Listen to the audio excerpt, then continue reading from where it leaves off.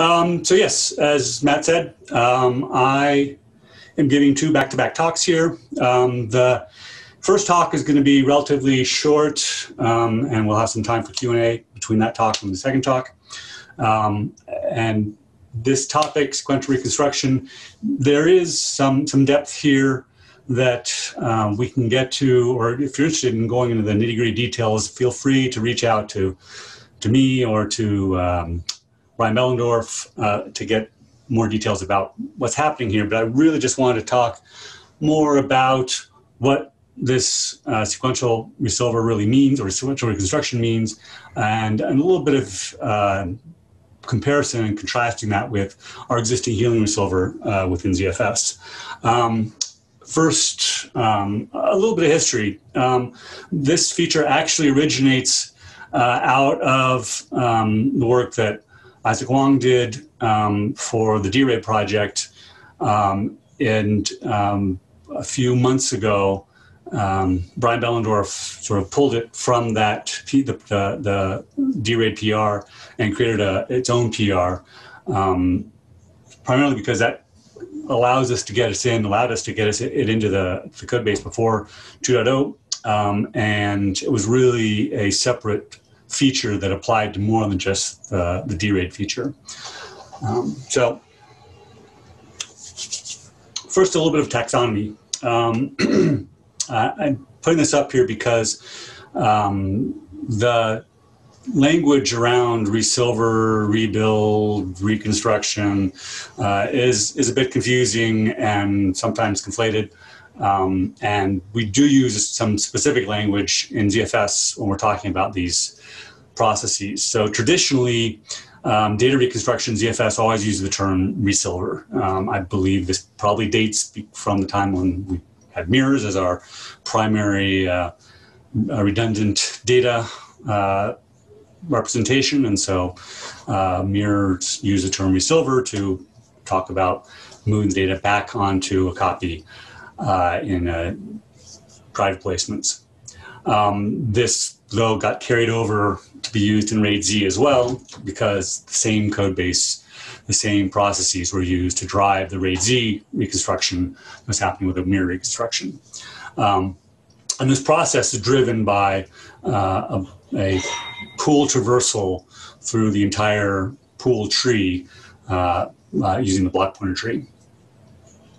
Sequential reconstruction, as I just mentioned in the history, was introduced much later with the D-RAID work. And in that work, it was actually called rebuild.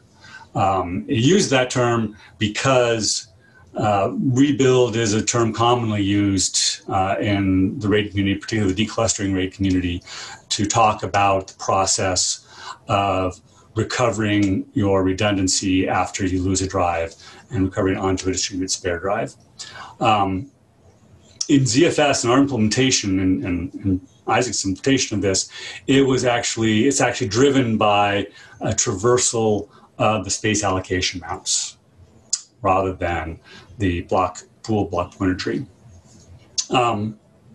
So currently, as we were putting the PR together and getting this integrated back upstream, we came up with some new terminology to try to clarify what these two different processes were all about.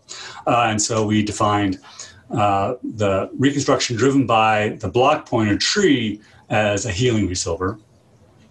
And I'll talk about the reason why here in a second. And then reconstruction driven by space maps, we now call a sequential resilver. And that is largely because it's being driven sequentially through the space maps, where Healing Resilver is being driven by a block pointer traversal. So, that didn't work.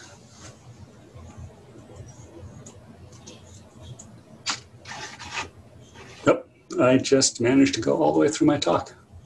All right, Healing Resilver, it really gets its name, I believe, from the fact that it's based off of the technology, the read technology embedded in ZFS for self-healing reads. So we call that process self-healing reads. It's that same basic process which we leverage for data resilvering that goes under the name Healing Resilver.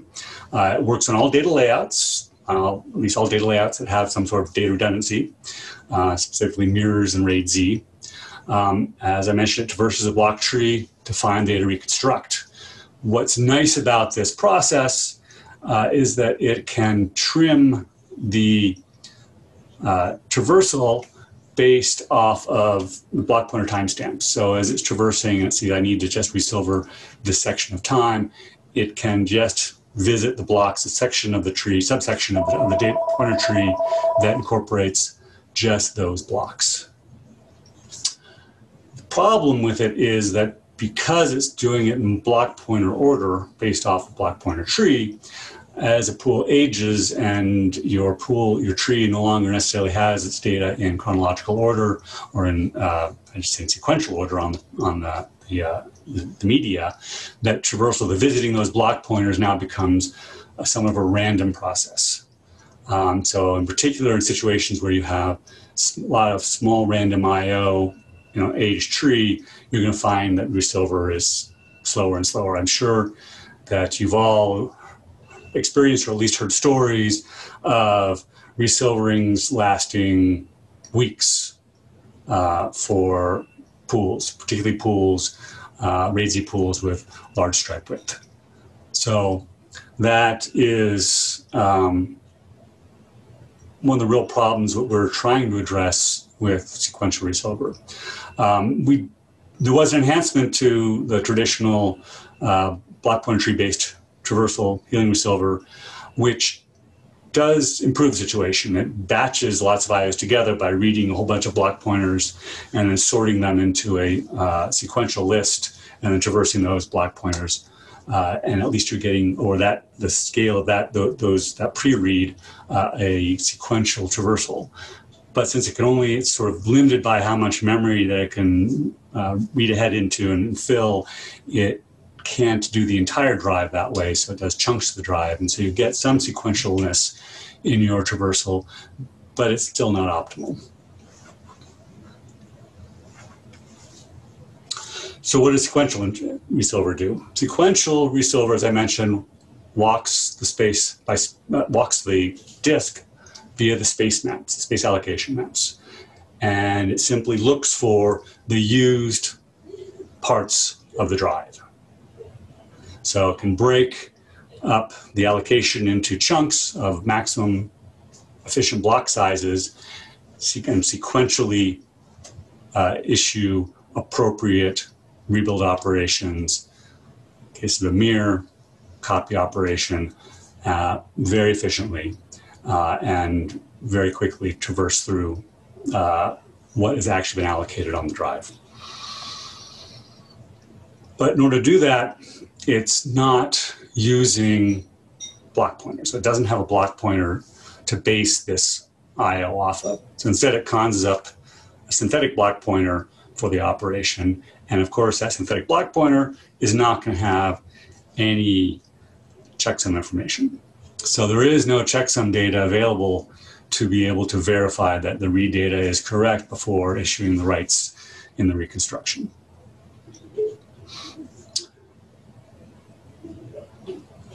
That isn't necessarily the end of the world, but it is something to be aware of when you're using sequential resilver.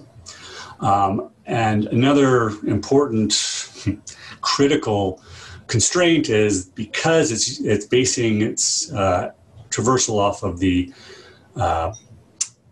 space allocation maps and it's synthesizing block pointers, this just doesn't work at all for RAID-Z layouts. RAID-Z, as you should know, is a allocation that needs the block pointer data to be able to locate the actual data size and parity associated with the RAID-Z layout. And that's just not available when all you have to work with is the space allocation maps.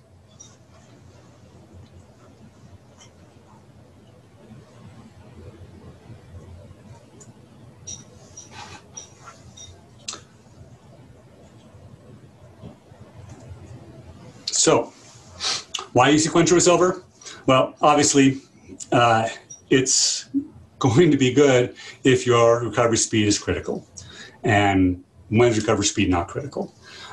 This just reduces your window of vulnerability for losing a second drive. You get the data out to replicated back as quickly as possible. Our measurements, particularly on a fragmented small block data, shows that Sequential Resilver can be over twice as fast as a Healing Resilver in being able to recover from or replace a drive in a drive outage situation. And in the situation of a two-way mirror, if you think about this, it's actually pretty much always going to be a reasonable idea, a good idea. In a two-way mirror, if you've lost half that mirror, all you have left on the other side of the mirror is one copy of the data, all right? And so copying that to the other half of the mirror, the fact that you were unable to verify that read data before you wrote it to the other side of the mirror is not hurting you in terms of your rebuild, all right? Even if you had verified the data, you would have simply said, all right, I don't have good data. I can't copy the data, so I'm going to end up with bad data anyway. And for all the good data, you'll get a good copy. So it's always a good idea in that situation. But that said, scrubs are sort of critical in Sequential Resilver. Once you have completed your Sequential Resilver, you really do need to go through and say, did I actually lose any data?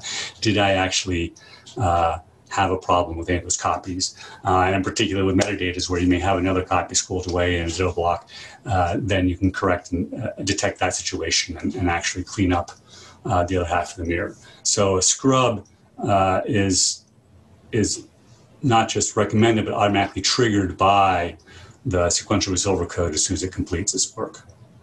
Now, I believe that you should always scrub regularly regardless. And so it's really a moot point, but in this case, scrub is necessary. So why then do you use Healing Resilver? Well, as I mentioned, Healing Resilvers are still a useful capability, particularly in time-based outages, where you have not lost a drive, but lost access to a drive for some small period of time. And so you want to go back and fill in that data. So for DTL outages, Healing Resilver is still going to be the fastest way to recover the redundancy from that lost data rights.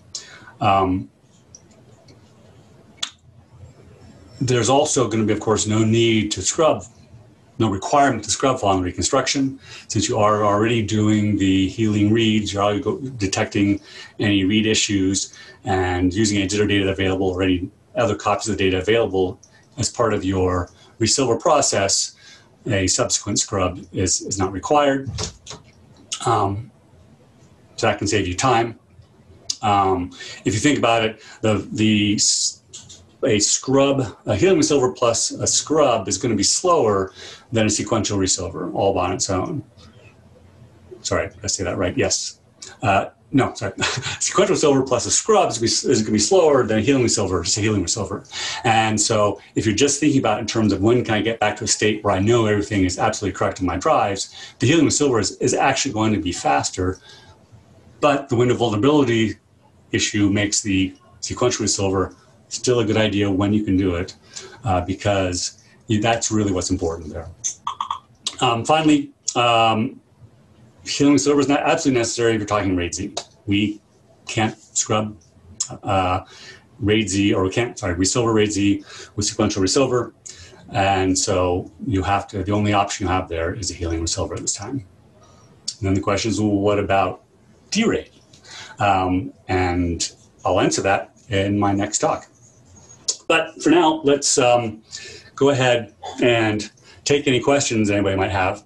So first one from Alan Jude. How does the terminology from the previous semi-sequential Resilver, where it uses the range 3 to do a block pointer-driven Resilver, but with fewer random IOPS? So I think that's the one that you mentioned. Yes. So yeah. So the semi-sequential is the enhancement to what we call Healing Resilver. So Healing Resilver really covers that now. So that semi-sequential and is a variation on the Healing Resilver where we do the batching of the IOs.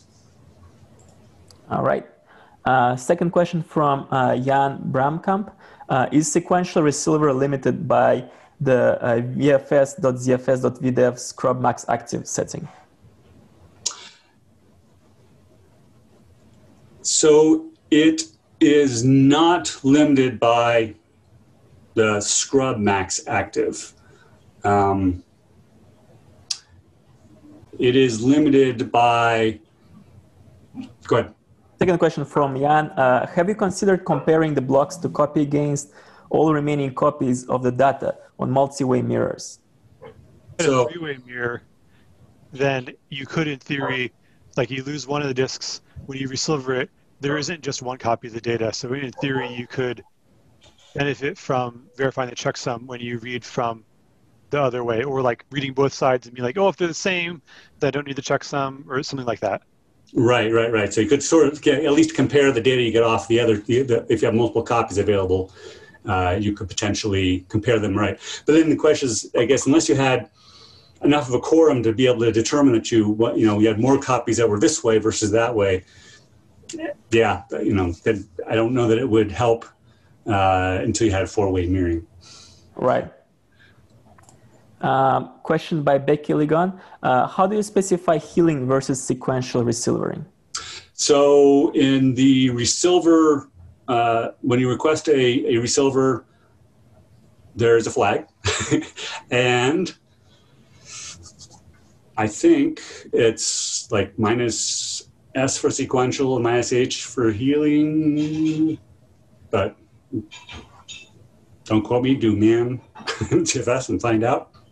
Thank you. And the last question we have here from another one from Jan. As far as I know, the checksum is only stored in the block pointer. Okay, so it's not a question. Yeah.